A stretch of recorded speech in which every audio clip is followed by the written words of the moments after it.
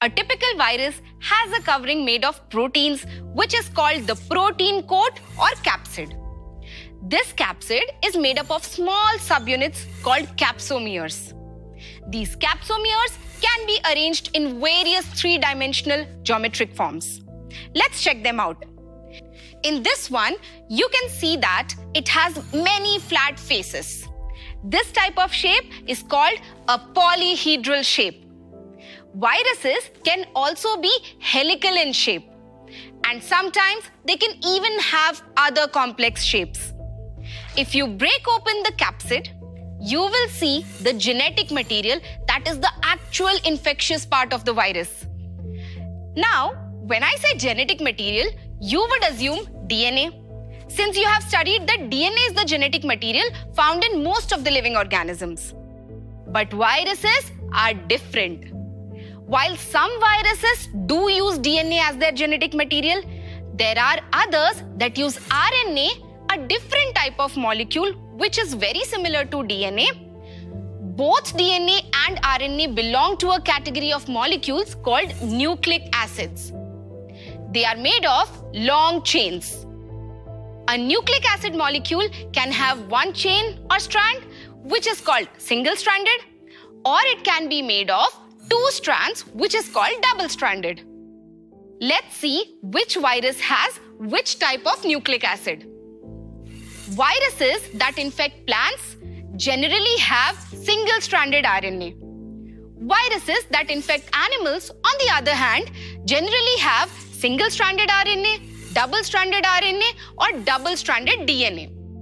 So, summing up, all viruses have a nucleic acid, either DNA or RNA, which is the genetic material, and a protein coat. So we can also say that viruses are nucleoproteins. Don't you think this nucleoprotein structure is much simpler than the structural and functional unit of life, the cell? Since viruses do not show the features of a typical cell, we call them acellular. Being acellular, viruses need to infect another living cell for their growth and survival. We call this infected living cell the host cell. When the virus is outside its host cell, it is completely inert, like an inanimate object. This is why we can't call it living.